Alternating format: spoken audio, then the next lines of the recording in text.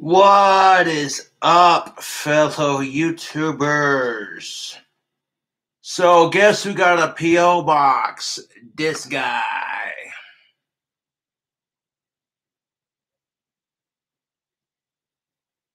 Yeah, I got me a P.O. box so I can use that for my wand business and so fans can send me care packages.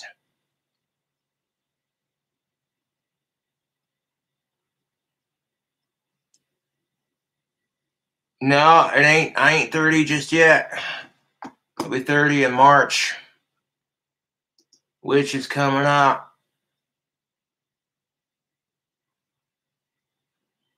Word. Well, happy birthday to Handini S. That's what's up. Yeah.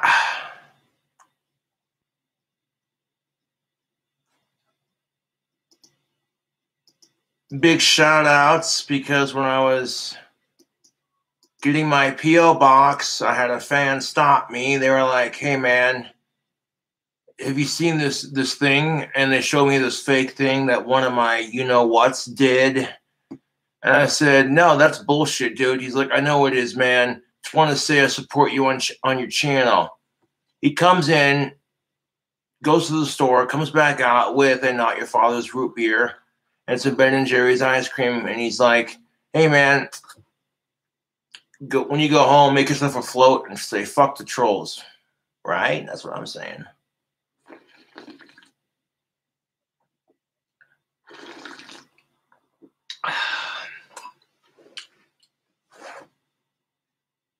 So a big thank you to the fan who bought me some Not Your Father's and a little bit of the Ben & Jerry's chocolate chip cookie dough ice cream to go with it.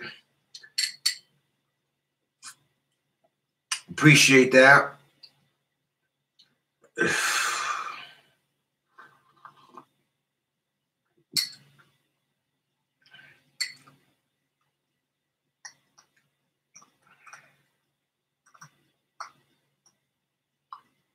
We're going to lay down some vocal tracks. We're going to lay down some vocal tracks for the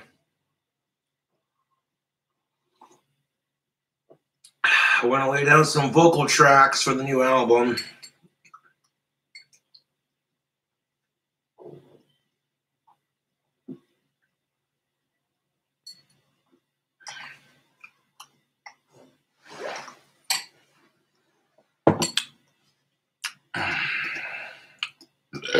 Excuse me.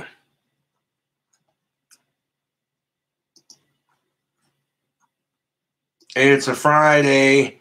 I got my P.O. box set up. The P.O. box from this video forward will now always be in my description box. So if you want to send me cool care packages, it's the same address. It's the same P.O. box address I'll be using when I ship and mail off the wands.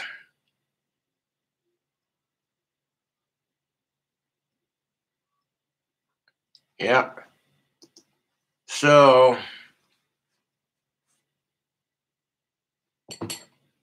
big ups to the fan who bought me some goodies. And I get different people all the time who walk around when I walk around town and stuff. They'll hit me up and be like, "Are you KingCobraJFS?" And I says, "Yes." They're like, "Dude, love your content." So basically, the fan who bought me this root beer and this ice cream was like, "Dude, fuck your trolls. Keep doing your thing." And I'm like, "Word, appreciate that."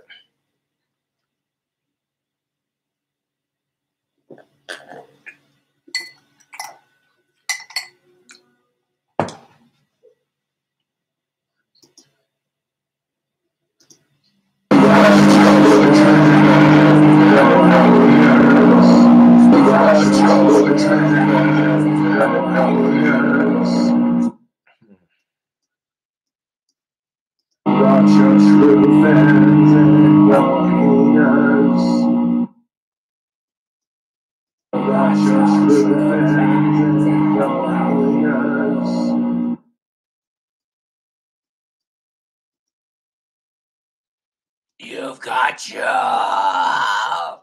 Okay. You've got your true fans and your haters. Oh, look at that. GarageBand immediately decides it doesn't want to work. Okay. We're going to reopen the song and see if that helps.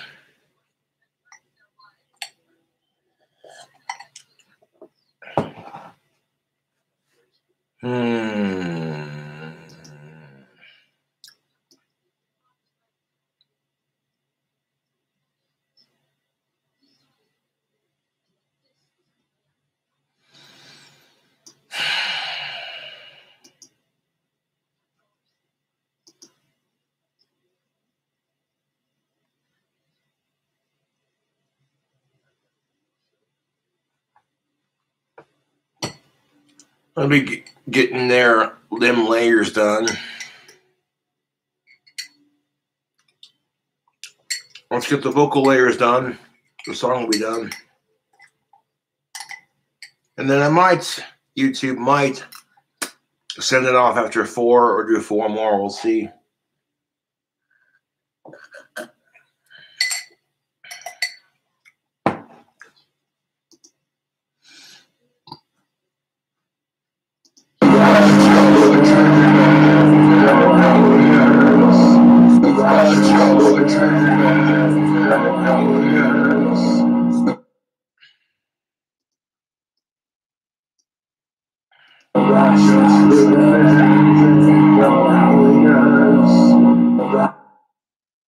Yeah.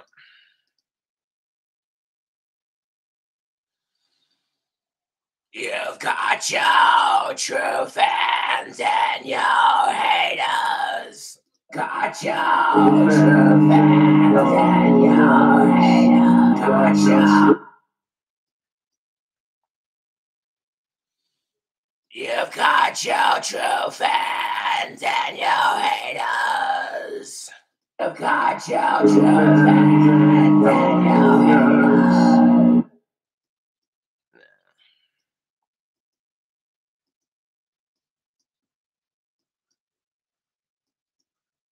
Got your true fans and your haters. You've got your fans and your haters. Got your true fans. You've got your true fans and your haters. Fans and your haters. Got your true fans and your haters. Cool.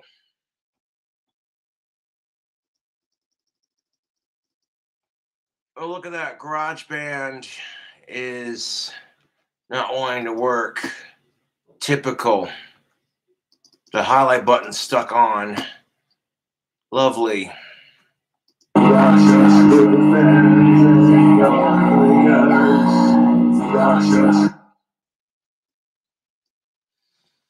Alright, so I'll be making wands. Oh, I am making wands, I should say. The P.O. box is there, baby. I got a P.O. box set up. Go ahead and paste it right there. So if you want to send fan mail, you can. There it is.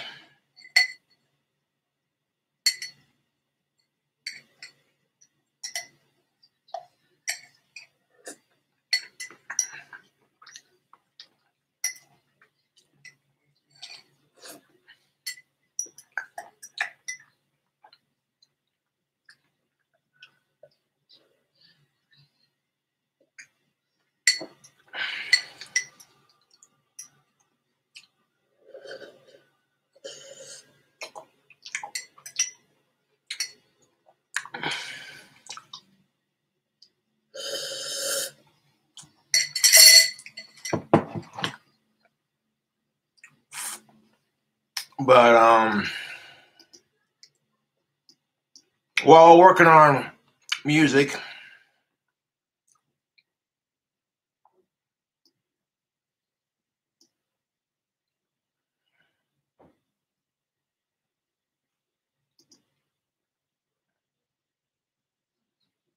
Hmm.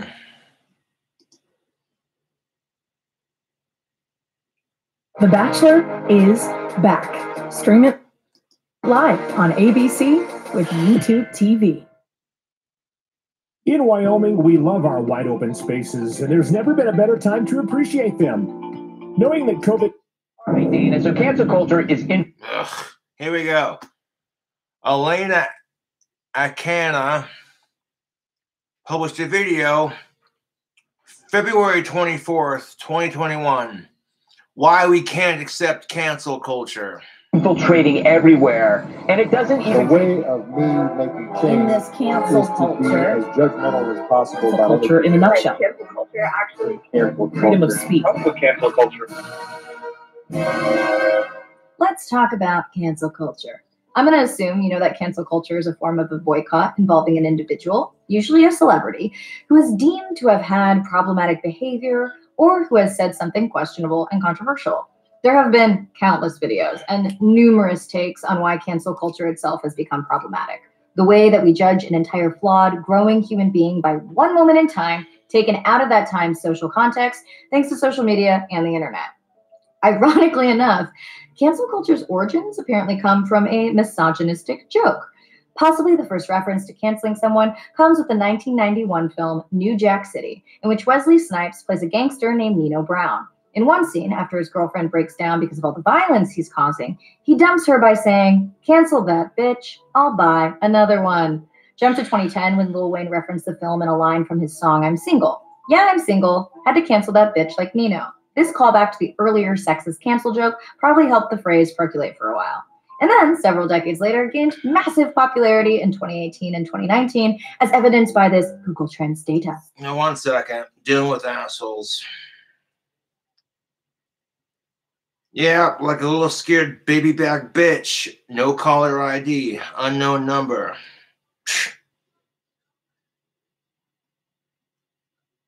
You're so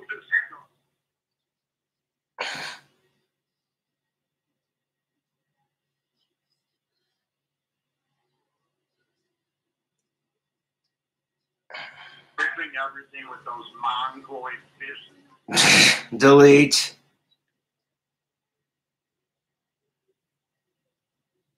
Look, I got the phone in my hand right now. Go ahead, call me. I'll roast your ass on channel right now. Pussies.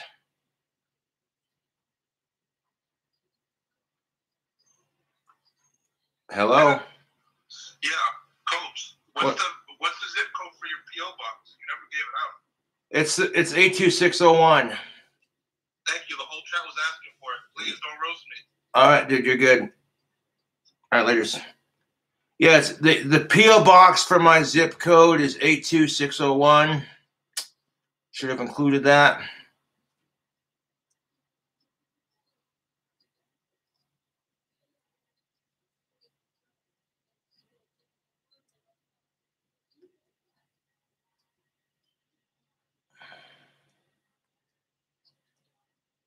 No, look at that. Airplane mode is on. I put airplane mode on, so why the fuck is it still calling with a no caller ID? It shouldn't be calling at all, man. God, my trolls are desperate. Hello? Hi, Josh. Hey, what's up? Hey, is this the real sexy goth bad boy? That it is. Oh my god. Can't believe I got you on the phone. Could you maybe sing a line from the new album for me live? I would love to hear it. I'm sure we could work on something like that, yeah. Yeah, that'd be cool. Well, what you up to right now? I'm live streaming right now. Oh, you're on live stream? Yeah.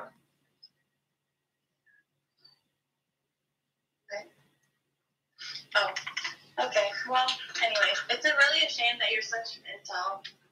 And it's a shame you're a fat fake cunt. You see that shit? You see that shit? You see that shit right there. And you know what I'm saying? Some fun pretending to be a fangirl. Fuck that cunt. Fuck that cunt.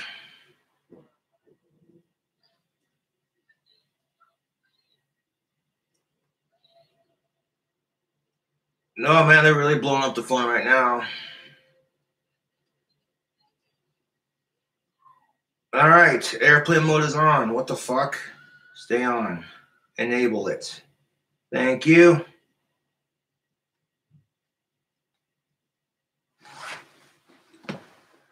You know what I'm saying? This is the kind of crap they do. Let's hire a hot-sounding chick to pretend to be one of his biggest fangirls just to insult him. You know what I'm saying? Fuck that cunt. Back to what this is. Why we can't accept cancel culture. Well, YouTube, there were two sides to this argument.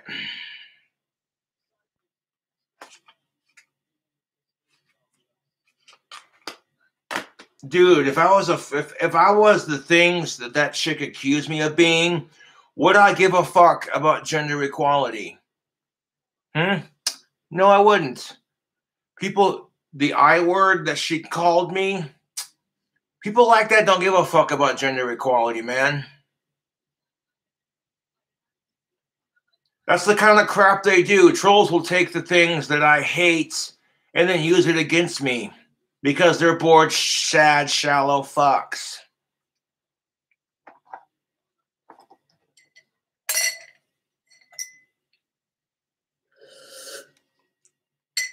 We're jealous of the fans do stuff for me, like occasionally buy me beer. It's ridiculous. And speaking of the fans buying me beer, 1 second.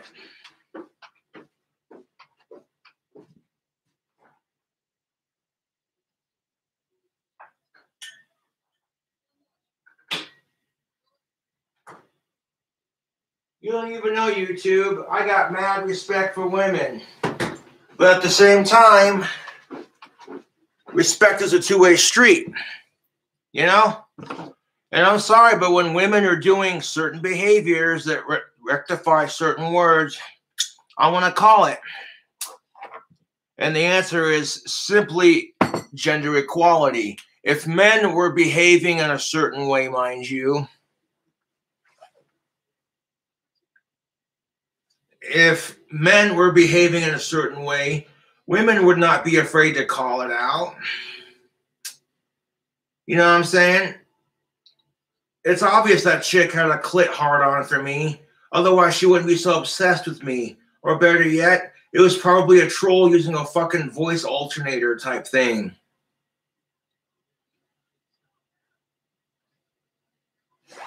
You know?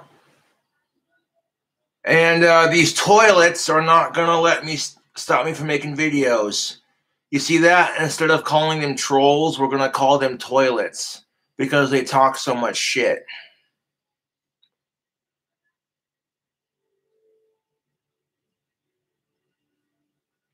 Ah, jeez. But who am I to argue, man? When the good work that I'm doing on YouTube, people come up to me off the streets. They're like walking around, doing their thing, and they buy me a beer. They're like, "Hey, it's Friday, Cobra. What are you doing?" And I'm like, "Yeah, they're walking around doing my thing." "Dude, can I buy you some beer?" I'm like, "You don't have to do that, man. I want to, man. I think you're so awesome. I love your videos." "Well, thanks, man. I mean, shit, if you want to get me a video, I mean, blah. If you like the videos and you want to get me a beer, like, I'll be right back." So they got me like literally a couple bottles of this stuff and then a couple of pints. They're like, "Do you need the syrup to go with it?" And I'm like, "Nope. I got some at home, man." This has happened to me a couple times before, and honestly, I'm grateful for the fans that I make here in town and all over the world. You don't have to buy me anything. Of course, there are certain cancel people. Hey, before we get into that, though,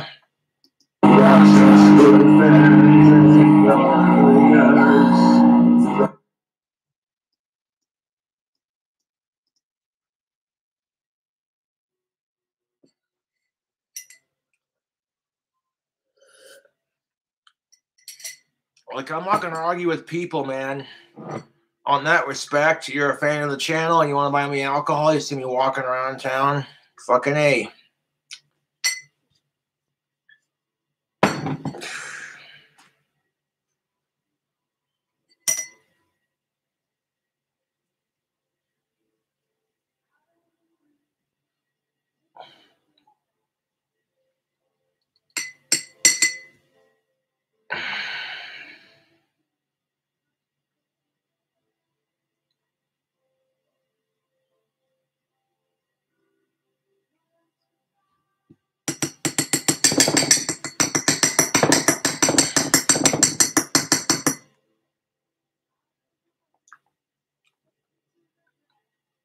And honestly, it's pretty sad what these toilets won't do for a laugh.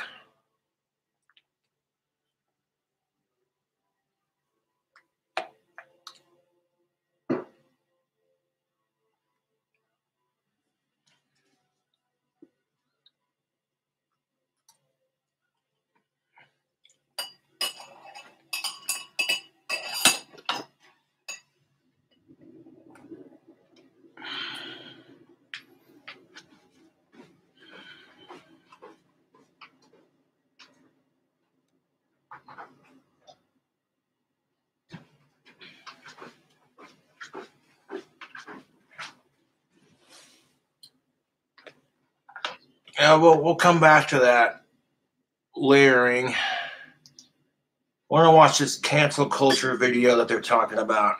Jeez.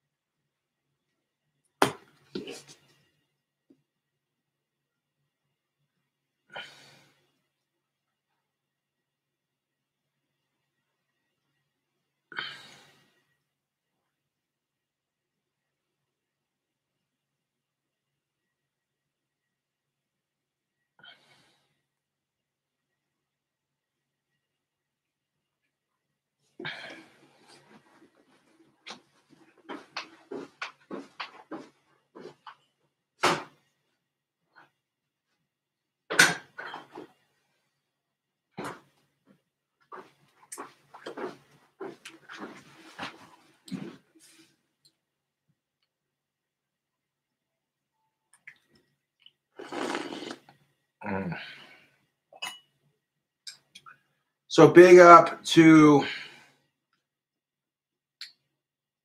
the fan who bought this. Appreciate it.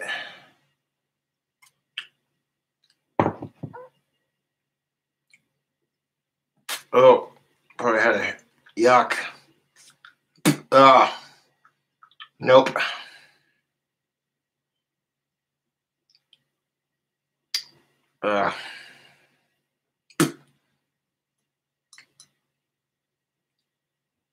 The fork fell on my desk and I picked it up and I got the hair from there. Gross.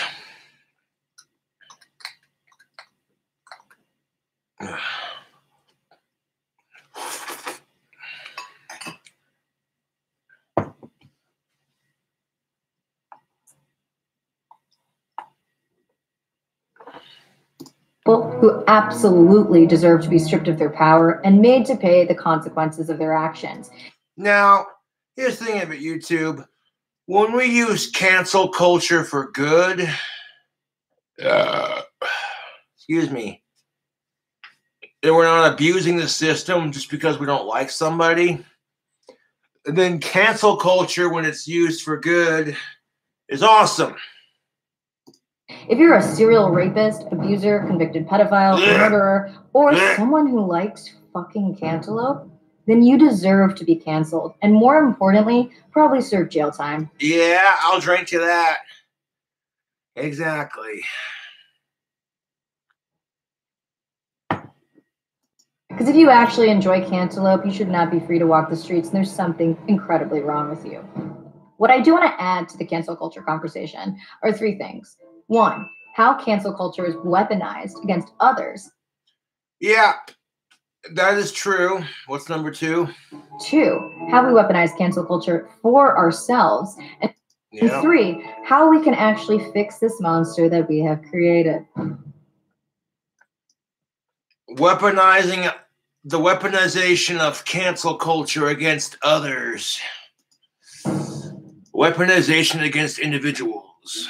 Though cancel culture began with good intentions and undeniably has brought some predators to light, we're now witnessing the intentional weaponization of cancel culture against others.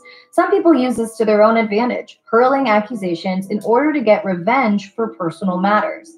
If you're not familiar with the Tati Westbrook and James Charles drama, Westbrook insists her video calling James Charles out, a video that used language to insinuate that he was a sexual predator, was because Westbrook thought this was the only way to get Charles the help he needed, and not because she was upset that he promoted vitamins that weren't hers.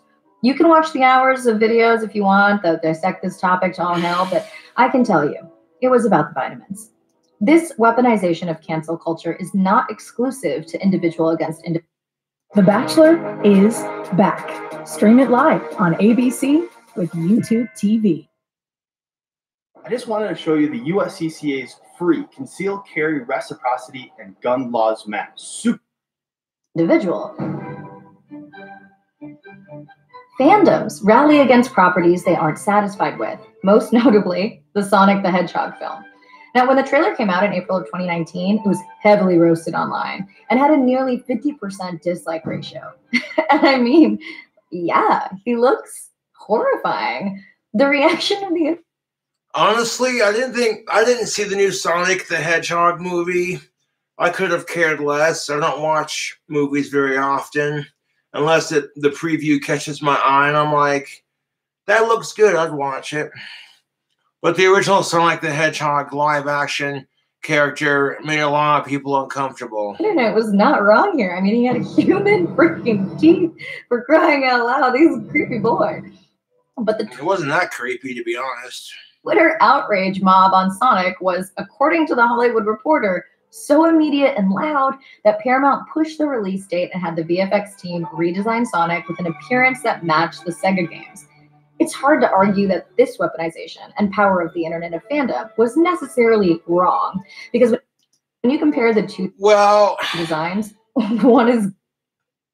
Well, I mean, okay, so you're using cancel culture because you're unhappy with the way Sonic looked in the live-action movie.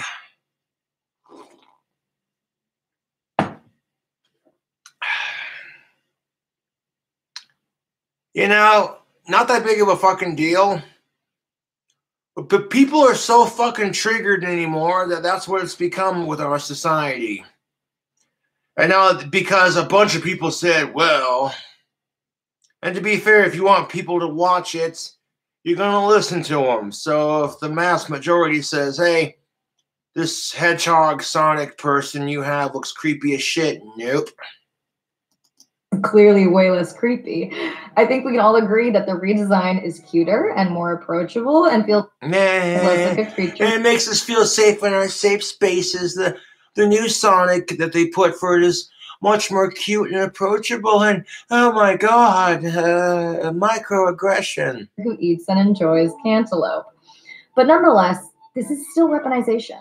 And in this case, things came seemingly all out for the better, given that it set the record for the biggest opening weekend for a video game film in the United States and Canada, hauling an estimated $57 million. $57 million.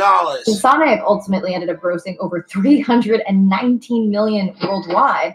Wow. So the Sonic movie grossed $319 million worldwide. God damn, dude, that's a lot of cheddar. And speaking of cheddar, if you'd like to donate to the channel, using the PayPal is greatly appreciated. Monetization is turned off, so what do? Make wands and make music, exactly. Which I'll be continuing to do after this little video response. And even with the redesign, the budget was about $95 million, so this entire debacle had a happy ending. But I would argue that it sets a pretty dangerous precedent. I mean, how much of a say should audiences have over creative choices? Yeah, that's the question. YouTube, that's the question. How much creative say should the audience have over the creator's choices? Case in point, I get a bunch of people who are pissed off because I'm watching Terrence Pop or Sydney Watson or what have you. People will sit there and go, oh my God, is he doing another video response to those people? I'm like, if you're a fan of me in general, you're going to like pretty much all of the work I post. I feel like when you sit there and text me dumb shit like, why the fuck are you watching this? I'm like, why the fuck do you care? If you like my other content, you'll ignore the ones where I talk about certain things, you know?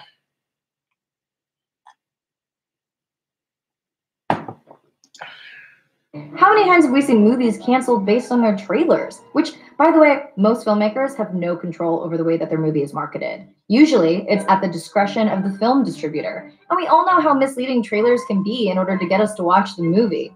And though the Sonic incident turned out well, we've seen outrage mobs in other contexts, particularly academics. And these mobs have often succeeded in silencing professors, philosophers, and journalists. Take the case of Rebecca Tuval, who in 2017 published an article addressing the question of transracialism, which was relevant at the time because of the news coverage of Rachel Dolezal. Oh, here we go. That's a whole ball argument we're going to have to open up on camera. Transracialism should not be a thing. If you want to be transgender, cool. More power to you, man. You want to cut your dick off and your balls take it out and turn it into a fucking vagina? Go for it. You want to turn your vagina into a fake penis that gets hard when you push a button or however it works. I don't honestly care or want to know. Then, hey, that's your choice. But people who are calling transgenderism a mental disorder, no. No. There's so many arguments you could have to this. I don't think being transgender for people is a mental disorder. I think it is a personal choice. Okay, they choose, they're born with it / they choose it. But they can't choose the people who harass them. You know what I'm saying? And I've gotten bullied for being my autistic goth self. And, you know, so I kind of sympathize with them a little bit, man. You know how much hate I get for being my heterosexual goth self? Drives them nuts. They can't stand it. They're like, straight men should not be wearing makeup or nail polish. It doesn't conform with society's rules. And I'm like,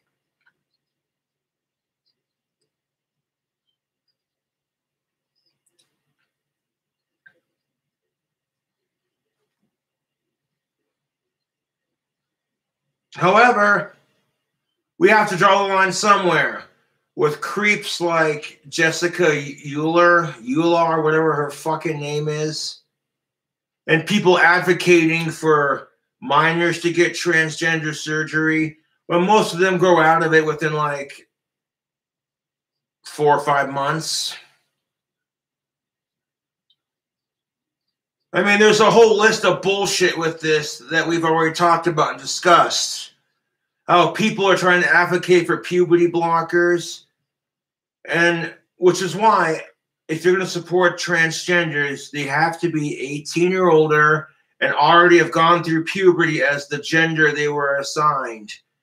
Because that's just science. There are so many health complications to not letting kids go through puberty as the gender they are. You know, it just produces less health consequences that way.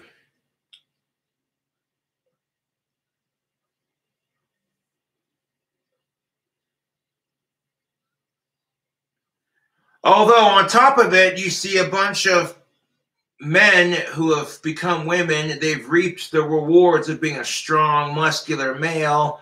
And all of a sudden, they chop their dick off and get some fake tits, and they're calling themselves chick because, you know, they're not, whatever the reason, right?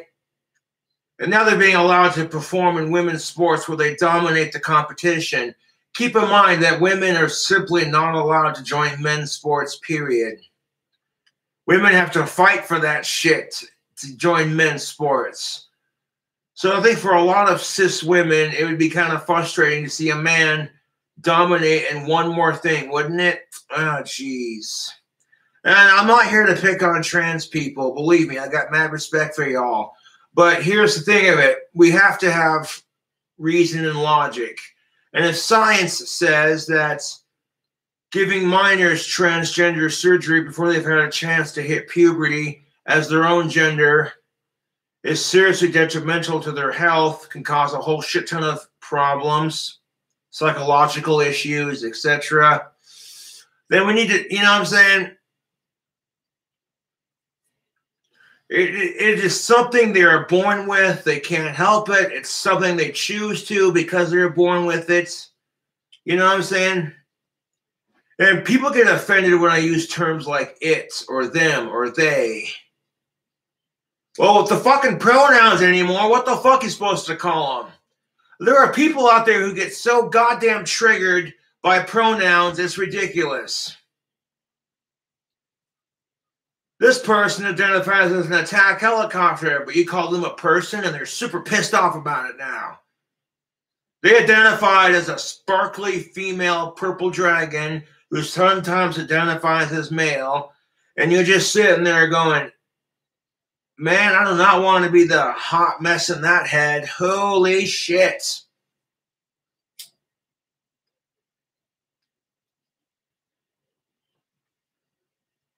So if anything, all they want is for people to try and understand and be sympathetic. And you know what I'm saying?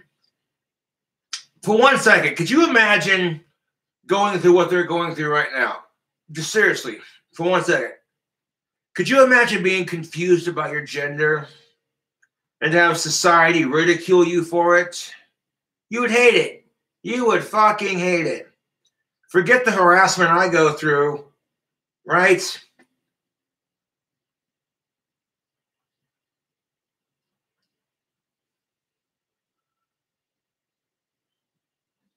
Like you wanna cut your dick off, get some fake tits, and then get cosmetic surgery to realign your ears to be more pointy so you could be a female elf. Hey, you got the money for it, and as long as you're not being super creepy about it, who cares? Okay, Jessica Euler is a poor example of this, but this is what I'm talking about, dude. People like her will give the transgender community a bad name.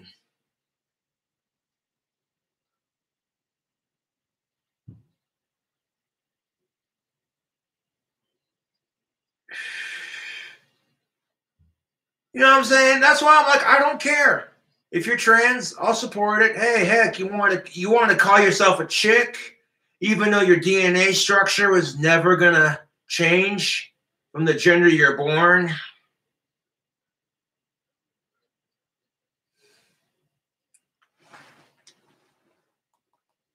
So you're a skateboarder, huh? Yeah, I got the skateboard right here. Can you do any tricks?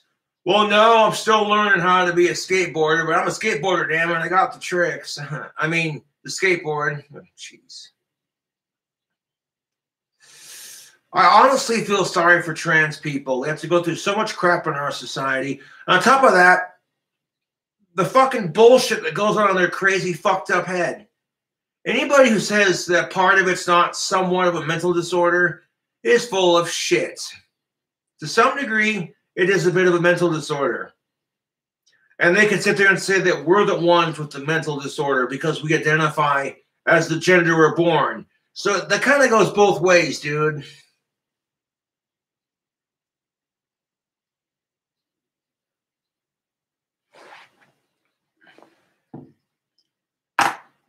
But understanding and compassion, that's what these people need. And they need understanding, a little bit of sympathy, and some compassion. Could you begin to imagine what it's like?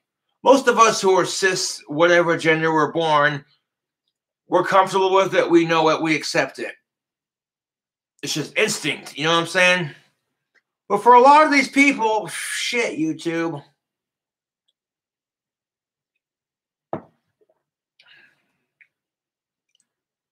And then this is where transgender gets a bad name.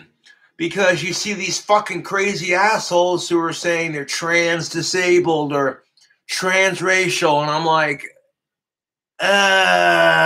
jeez. A white woman who claimed black identity. In the paper, In Defense of Transracialism, Duval examined the arguments used to defend a transgender identity and apply. Oh my God. Rebecca Tuval, Volume 32, Issue 2, Spring of 2017, pages 263 to 278. Okay. Published online by Cambridge University, January 1st, 2020. Former NAACP chapter head Rachel Dalzell's attempted transition from the white to the black race associated heated controversy. Her story gained notoriety at the same time that Caitlyn Jenner graced the cover of Vanity Fair, signaling a growing acceptance of transgender identity. Yet criticisms of Dalzell for misrepresenting her birth race identificates a widespread social precipitation that is neither possible nor acceptable to change one's race in the way it might be to change one's gender. Considerations that support transgenderism seem to apply equally to trans or racialism, although Dalzell herself may or may not represent a genuine case of the transracial person. Her story and the public reaction is to serve helpful illustrative purposes. Okay. You want to call me a transracial phobe? Go ahead. But if doing blackface and acting like you're black is considered inappropriate, especially if you're whiter than Casper's white ass, then how the fuck is transracialism accepted?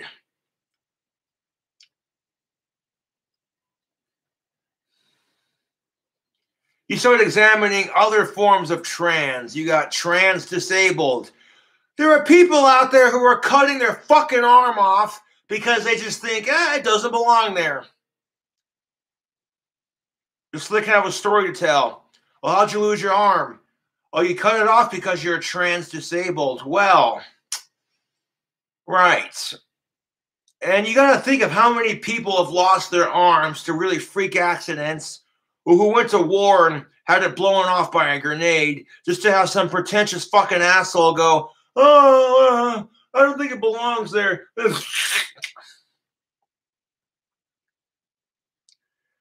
And then you got to think about how insensitive this is for black people who had to face oppression from white people for 500 plus goddamn years, just to have some goddamn cracker inject themselves with melatonin and go, hey, y'all, look at me.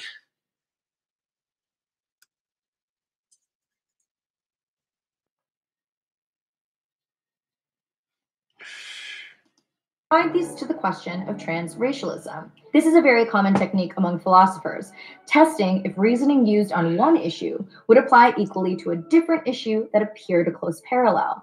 The negative social media response. Why are we even having a conversation about this? If blackface is inappropriate, if blackface is super inappropriate, then transracialism should be equally as inappropriate. We have to draw the line at transgender, trans species. Just draw the line right there. Anything else outside of that? Nope.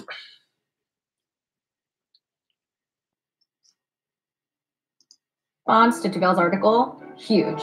An open letter with 500 signatures, which apparently was mostly signed by non-academics, was sent to the publication demanding that the article be retracted. And it was an unprecedented move. Now we're using cancel culture to support racism. That's what it sounds like to me. Like, here's someone doing the ultimate form of blackface. Oh, but if you call it what it is, you're a transphobe.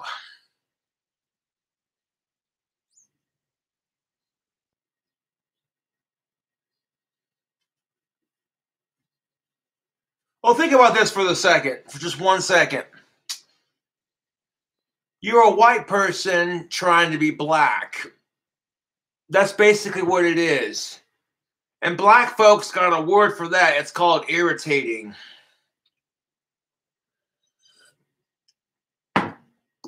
Academic community itself largely supported Tubel, pointing out that Nuka Zeus is the worst example of this.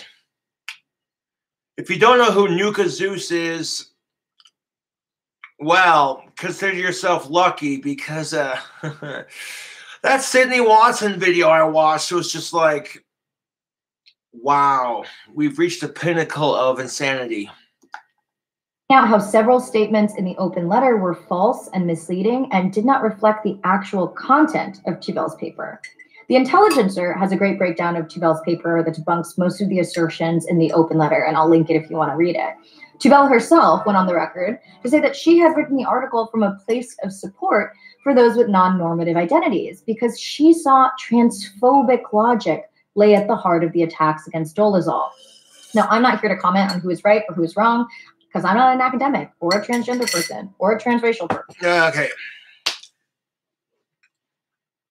This is where the journey for equality is blurred greatly.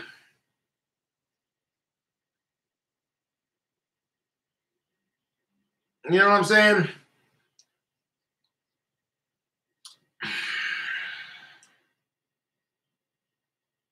Like, this whole pronouns bullshit. I'm not trying to be offensive when I call them an it or a them or they, because some of them, even though they've accepted that they're trans, some of them still want to be preferred to be called them or they, because there's two people inside those heads, man. Yikes. Person. My only thought on the entire controversy of this is that if people found fault with it, they should have addressed it critically, with critical thought. The level of outrage and personal attacks that Tubel faced was not warranted for an academic article rooted in philosophical thought and examination. Because examination? If it's politically incorrect to do blackface, it should be politically incorrect to do transracialism. Why are we even having a conversation about this? This is what philosophy is for, to examine why we think the things we think and bring different viewpoints to the discussion for debate. Look, the culture we live in is moving at such a rapid speed. What is socially acceptable or not changes incredibly quickly. The norms around gender and identity are in flux, and philosophy, they got a lot to examine right now. And if we find fault with one of those assertions, we should make sure to note the context is within academic speculation and address it accordingly, without threatening someone's life or family or employment when they're doing the very thing that they're employed to do. Now, if Tubel's article was like a hate piece that attempted to invalidate trans identity and was laden with obscenities, that's a different story. But it wasn't. And I'm very curious how many people who signed that open letter, one, actually read Tubel's article and not just the provocative headline, and two, had the academic background to even understand why the explorative article was written as a parallel to transracial identity and the conclusions. Breakfast that's ready in a snap. Lunches you actually look forward to.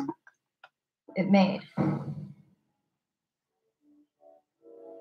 Weaponizing it for ourselves. Now, the weaponization of cancel culture against a myriad of others seems like a no-brainer. But the second, and I think more harmful effect, is that we weaponize it for ourselves. We weaponize cancel culture so that we feel better about ourselves. Because feeling angry and feeling superior and feeling outraged feels fucking great. Well, feeling superior, outraged, and angered. Well, I'll tell you what, when I'm outraged and angered, I don't feel so good about it. Heck, the thing I'm angry about, I want it to stop. But feeling superior, like you're fighting for the right causes, yeah, that's a good feeling. But I do get a sense sometimes now among certain young people, and this is accelerated by social media, there is this sense sometimes of the way of me making change is to be as judgmental as possible about other people. And that's enough. Like if I tweet or hashtag about how you didn't do something right or use the wrong verb, or then I can sit back and feel pretty good about myself. Because, man, you see how woke I was? I called you out. Yeah, that's about the truth of it. Yeah, this obsessive urge to be the victim and to be woke. That's the problem with our society, YouTube.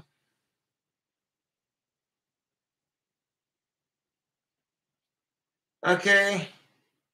It's this obsession to be woke and to be the victim. And when someone misidentified or said the wrong thing, you call out their shit, and you can sit back and scratch yourself on the nuts and give yourself a nice pat on the back and say, hey, look at me, I'm a woke tard. Calling someone out makes us feel real good. It automatically places us above the person who did wrong. The problem does not automatically do it. Nope. The idea that, oh, you called someone out on their bullshit. Oh, wow. That automatically makes you better than someone else? Piss off.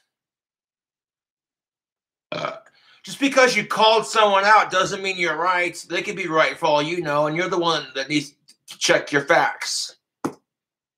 is we forget that we do wrong shit all the time. This idea of purity and you're never compromised and you're always politically woke and all that stuff, you should get over that quickly.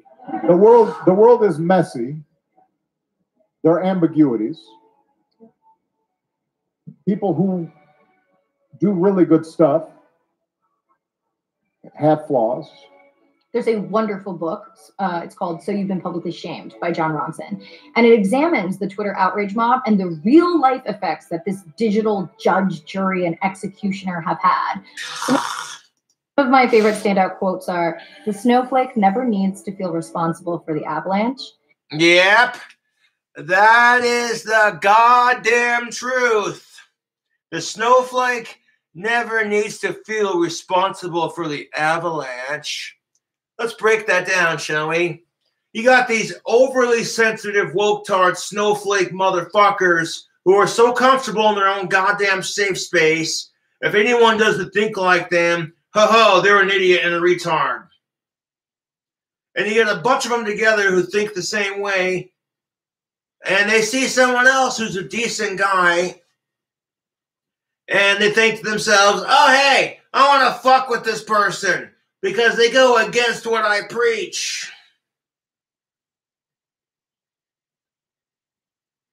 You know, and then they never stop and think, well, how would it feel if people were trying to cancel culture me? I wouldn't like it. Especially if you're a decent person just making videos on the internet. Like, fuck.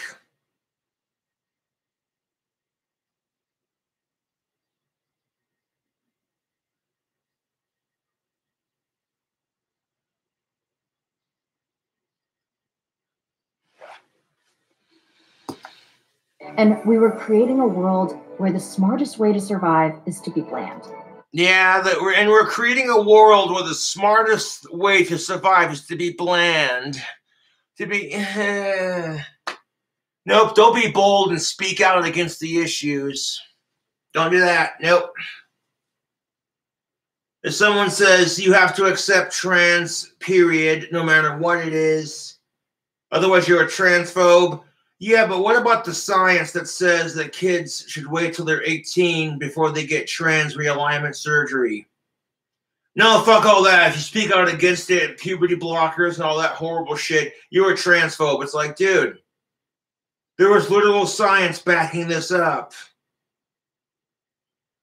Like, I don't give a fuck if you're trans, dude. Seriously, if you want to be trans and you're 18 or older and you have the money to realign your body into whatever you want it to be, hey, man, good on you. Or, excuse me, ma'am, would be the more appropriate pronoun.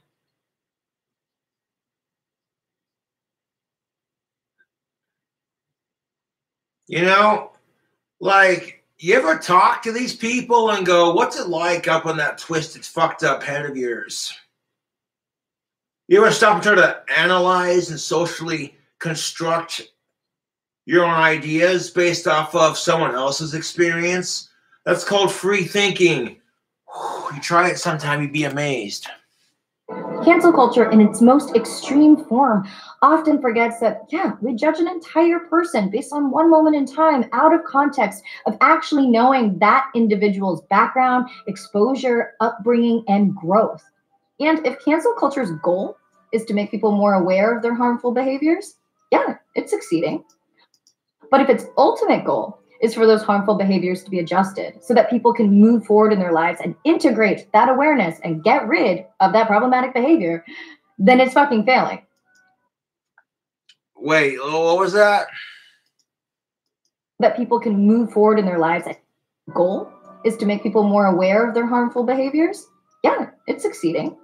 Yeah, I guess what she's saying is if the cancel culture is being used to make people aware of their shitty behaviors and bring awareness to these topics, it's doing a good job. But if its ultimate goal is for those harmful behaviors to be adjusted so that people can move forward in their lives and integrate that awareness and get rid of that problematic behavior, then it's fucking failing. Yeah, but if it's being used to change those behaviors so that people can integrate into the system more smoothly and adjust their thinking so it's more progressive, then yes, you're right. It's failing miserably. Cancel culture has become much like the Me Too culture in the sense of, oh, it's a movement. It's the newest thing. Have you heard? Oh, what's this cancel culture? Oh, it's just like the Me Too movement. What? It's a movement created by younger millennials and Generation Z. Yeah.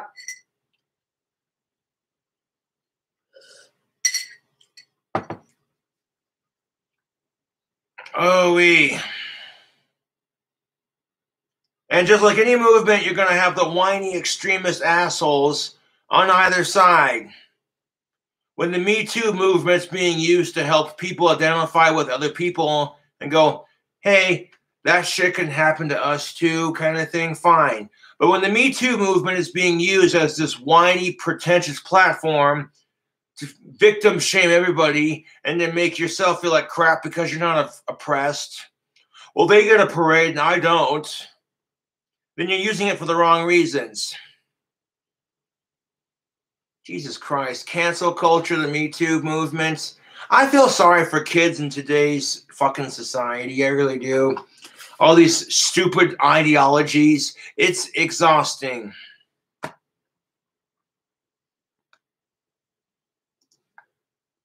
I think Sarah Silverman put it the most eloquently on an episode of her podcast.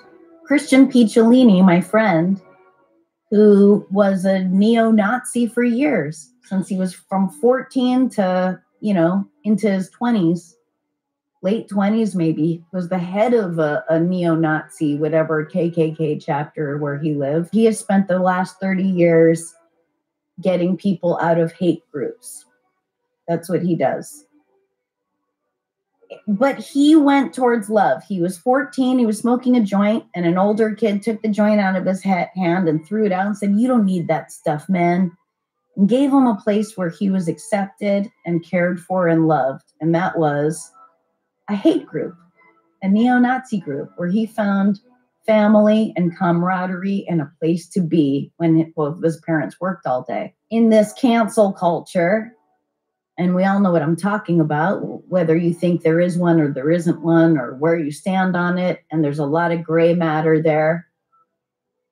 But without a path to redemption, when you take someone, you found a tweet they wrote 7 years ago or a thing that they said, and you expose it and you say, this person should be no more, banish them forever. They're going to find some place where they are accepted. If we don't give these people a path to redemption, then they're going to go where they are accepted, which is the motherfucking dark side. I think there should be some kind of path. Do we want people to be changed? Or do we want them to stay the same, to freeze in a moment we found on the internet from 12 years ago? And so we can point to ourselves as right and them as wrong. It's righteousness porn. I don't know about you, but I'm very tired of this circle jerk of righteousness. I want people who don't. Exactly. Should people be allowed to change and better themselves? Absolutely. And this is the problem with cancel culture.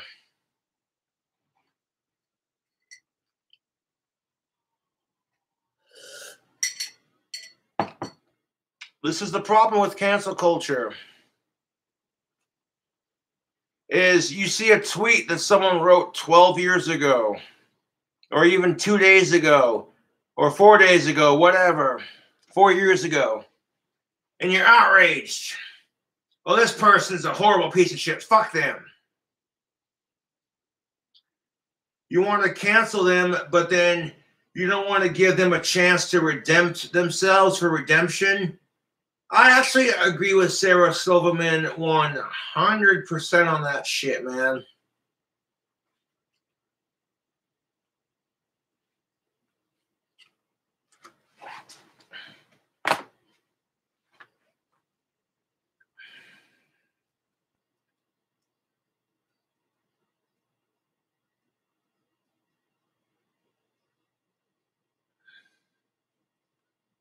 It's ridiculous.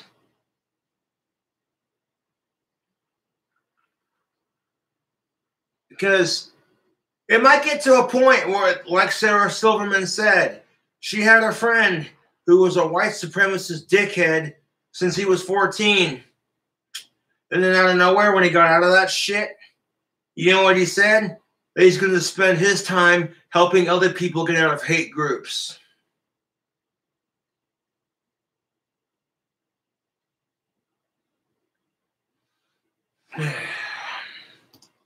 Like Cantaloupe, to have a way back to love, not banishment and irredeemability and moral superiority. If we don't exactly. If you don't have a way for people to redeem themselves, seriously fucking hate. I seriously fucking hate this shit, dude.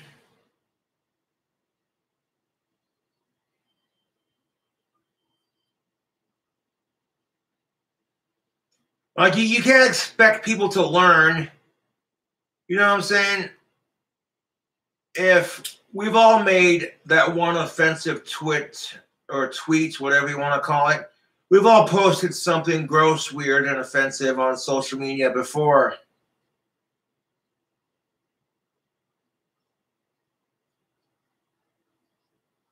And,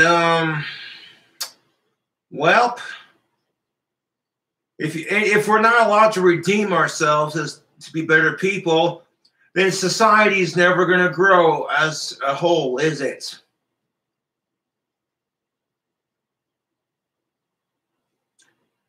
So, like, you know, maybe someone made a racist tweet 7 or 8 years ago, but maybe in the 7 years that they've been alive, on like the very same day they made that tweet 7 years ago, they came to this big realization that racism sucks, and what am I doing with my life kind of thing. And then maybe they have that moment of clarity where they're just like, hey, fuck sexism, fuck racism, power to the people. What I preach.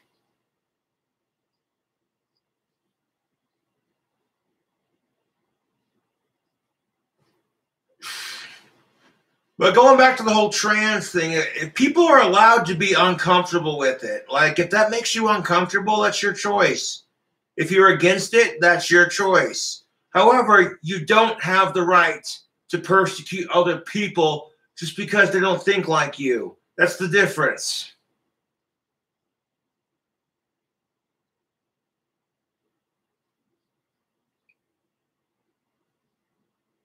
Ridiculous, YouTube. Have a space for white supremacists to go when they denounce the KKK. How do we ever expect them to leave? If we don't have a path for misogynists to Exactly. Okay, if you want people to denounce horrific shit like the stupid KKK, then if you don't give them a place to redeem themselves, then don't expect them to change.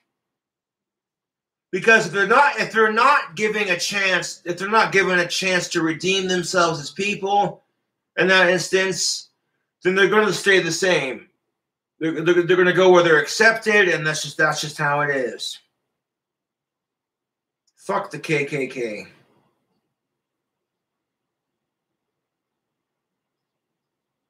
Avada Kedavra, bitch.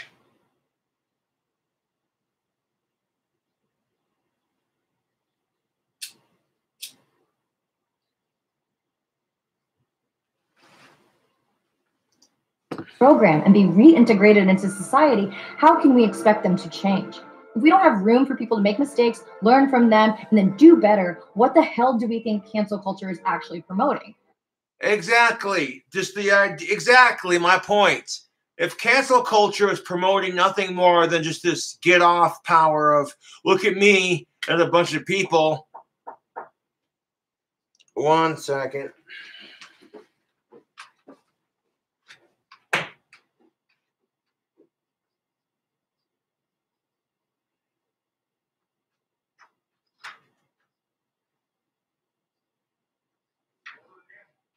I guess so, man. Thanks.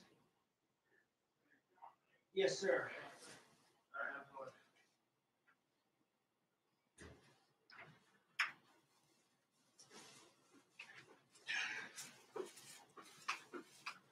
Okay. Why? Just I'm having a good day with my fans, I guess. I had a fan buy me some alcohol earlier. Now I got a fan who ordered me some grub. Not sure what I got, but thank you for that. Again, could you please, like I'm sincerely asking, please stop sending me food, okay? I got people who will take care of me on this, okay? But I appreciate that y'all care about me like this.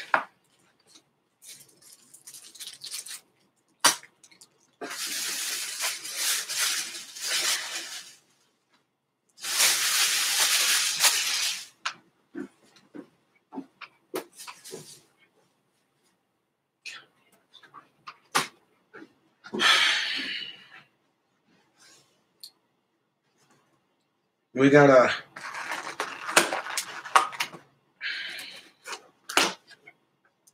oh, look at that. We got a burger with some veggies and some loaded fries.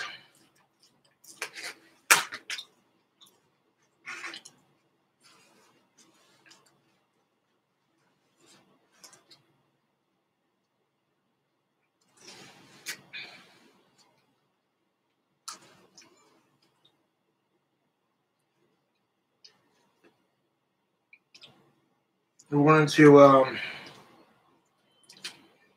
load this burger up with some of our bacon or our fries.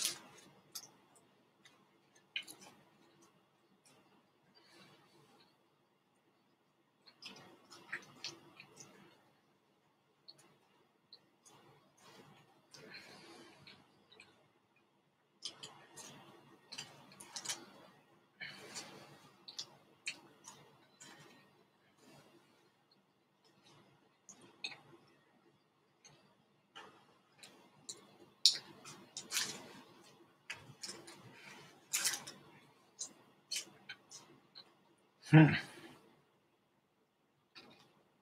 burger's got peanut butter on it. Huh.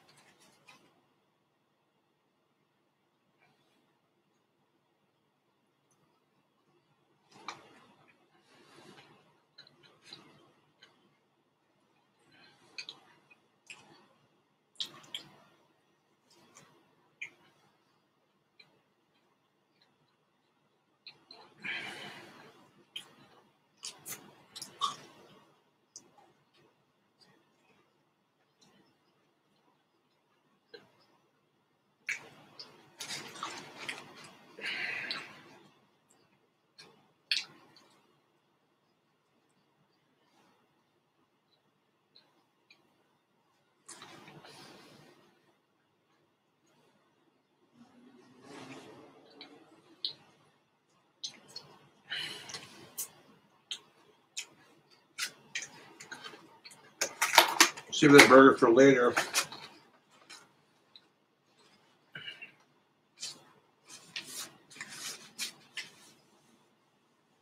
I'm not sure what restaurant it's from, but it's decent.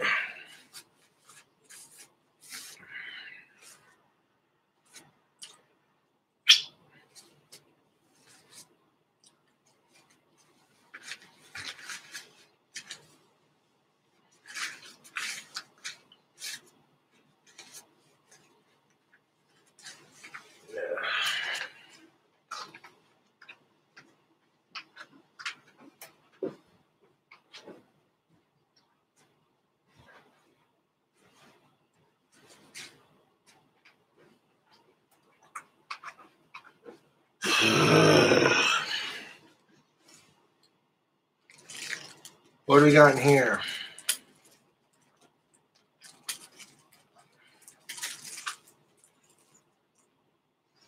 Looks like some kind of cheese sauce. Yeah, that's cheese sauce. Is it? Mm-hmm. Should use that for the nachos. I'm gonna pour this on my burger and eat it for later.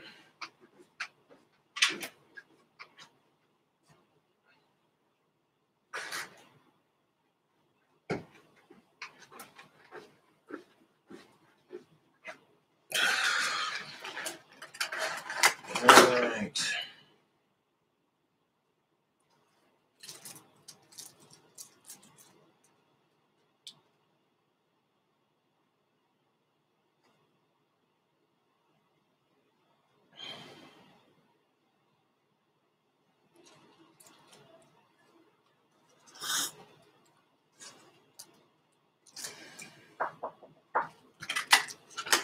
One second.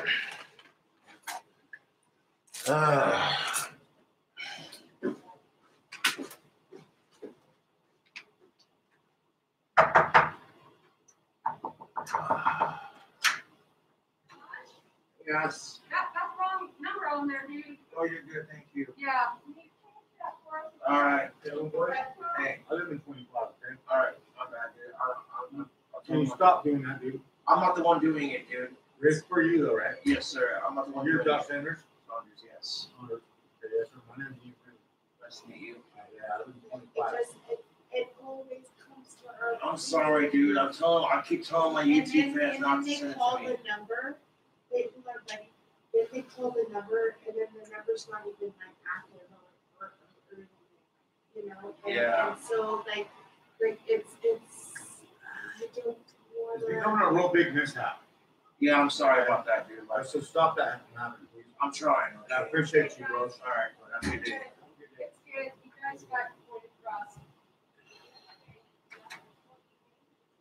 Oh my God. This is why, YouTube, okay? Please, I appreciate that you guys sending me food, but please quit sending me food. All right? I've asked you nicely. All right? That's bullshit. When they go to call the number back, it goes to a no fucking goddamn fucking ridiculous, dude. All right? It's bullshit. I've asked you nicely. Like, I don't need, seriously. And if you're gonna sit there and order the food, at least fucking give them a number to call back on. It's bullshit.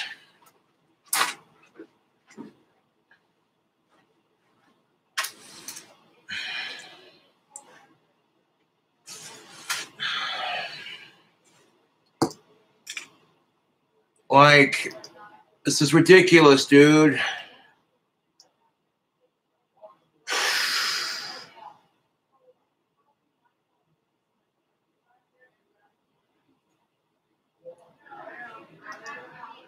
Like, I'm done with this crap, dude.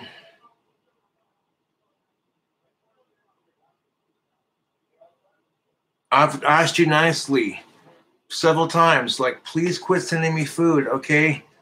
I got people who will send it to me. I got people who will get me food. I don't need people doing this crap. Like, on the real note,